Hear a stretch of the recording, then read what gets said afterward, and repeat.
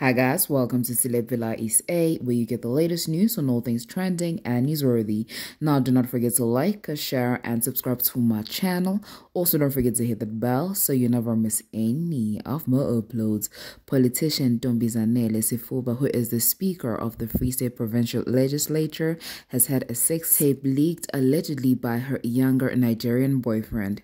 It's rumored she was blackmailed and refused to pay the money. The man is said to have demanded 300,000 rands from her, saying if she failed to pay up, her naked images and videos would be found all over the internet. As it seems, she clearly didn't comply, and that's why things are where they are. Zanele has officially topped the trending list as an unsettling video of her engaging in phone sex, which involved intimate touching and absolutely no clothes, was shared where she is completely naked in the video.